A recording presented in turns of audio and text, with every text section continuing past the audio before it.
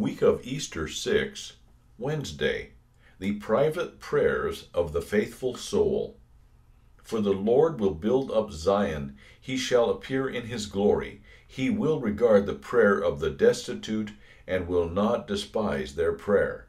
Psalm 102, verse 17. Dear Redeemed, in the letter to the Hebrews, we are informed that this psalm, Psalm 102, is addressed to God the Son, to the Christ, the Messiah, who is the Lord God. He will build up his church. He will appear in his glory. He will hear and receive the prayers of his congregation. Behold the Christ. He also hears your prayers. He urges you to pray to our Father who art in heaven. Listen to Jesus.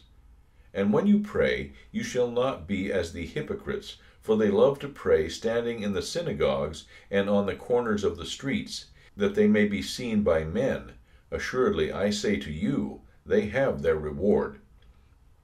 Jesus is here speaking about your personal prayers.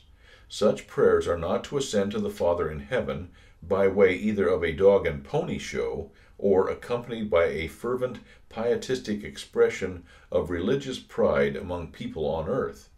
That is what the hypocrites do. Such who pretend to be the faithful people of God but are not, have their reward. Their show has been seen and their religious expressions have been heard. This makes up the full reward of what is due them.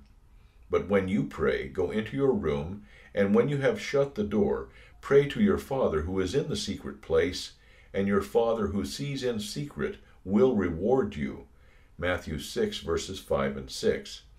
Christian prayer is talking with God, speaking to the Father by the Holy Spirit as one continues to trust in Jesus, the Son of God.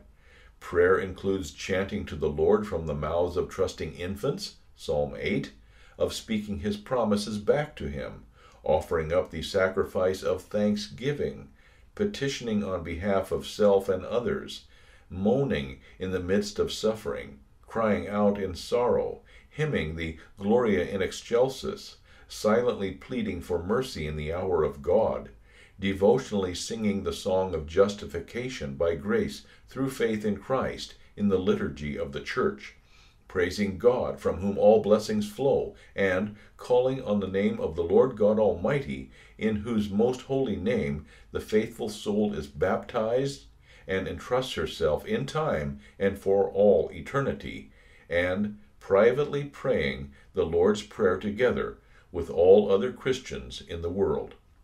Prayer. In the name of the Father, and of the Son, and of the Holy Ghost. Out of the depths I cry to you, O Lord. Lord, hear my voice. Let your ears be attentive to the voice of my supplications.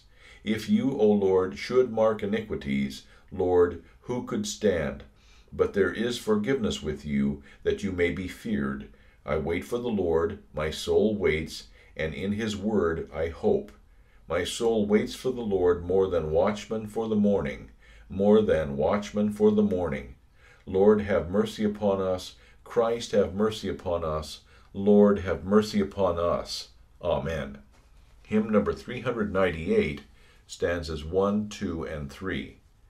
Prayer is the soul's sincere desire, uttered or unexpressed, the motion of a hidden fire that trembles in the breast.